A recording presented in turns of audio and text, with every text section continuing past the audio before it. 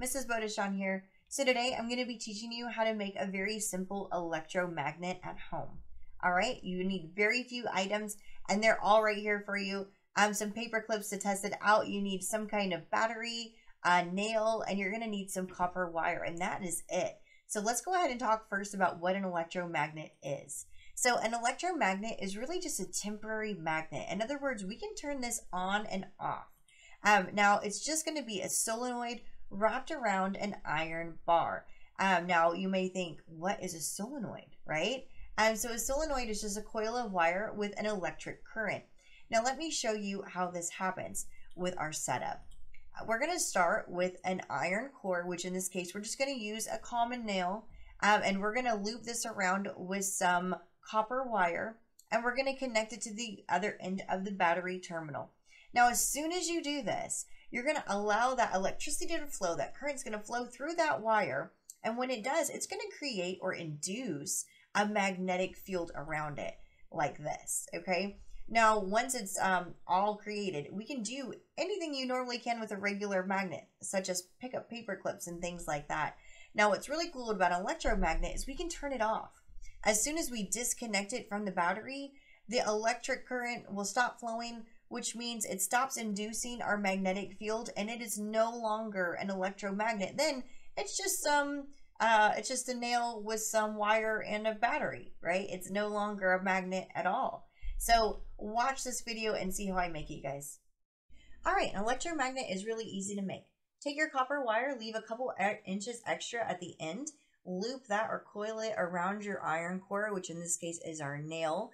Continue it all the way to the end. Again, leave a couple inches free on the other end while making your cut in that copper, and then connect it to each terminal of the battery so that we can have that electricity flow and we can go ahead and start our magnetic field.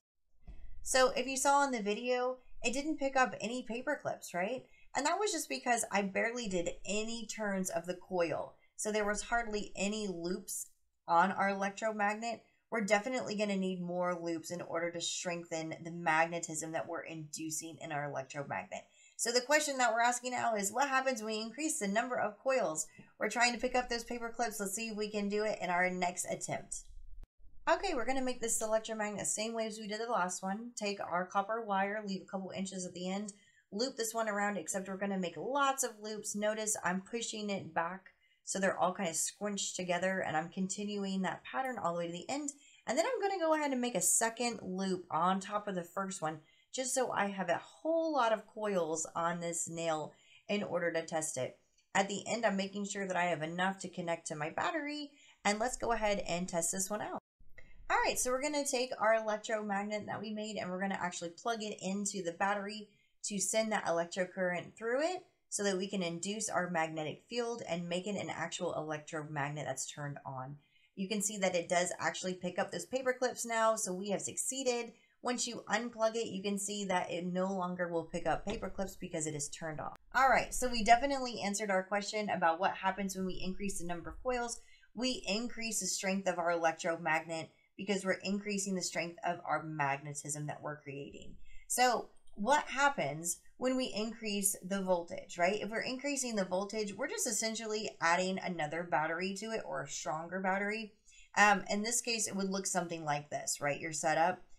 Now, what would really happen is we would just increase our magnetism. So it's kind of the same as increasing the amount of coils that you're putting around it. If you don't have enough copper wire to do that, you can just replace that with an extra battery instead, and you'll end up with pretty much the same results depending on a couple variables, right? But it's definitely going to strengthen your electromagnet regardless. So I did one more experiment just for fun, you guys. I used a thicker gauged copper wire with a little bit less loops than our last one, just to see if we would have the same amount of paper clips picked up or not. So check it out. So take a look at how thick this copper wire is that I put, and notice I only put one layer of those coils all the way down our iron core nail. Now, if I plug it into the battery, of course, we have that electrocurrent, which makes our magnetic field appear, and we can pick up those paper clips. Notice there's 3 that get picked up right away. If I try it without being plugged in, we have lost the magnetism. All right, so I hope this video helped you learn a lot about electromagnets, what they are and how to make them. But a word of the wise for lab safety, please do not ever leave your wires plugged into your battery. That will produce a lot of thermal energy or heat, right, from that electrocurrent flowing, and that can produce enough heat to burn you or even start a fire. So please make sure you disconnect those wires every time you're done using them, and always do this with an adult around. Thank you all so much for watching. Bye, everybody.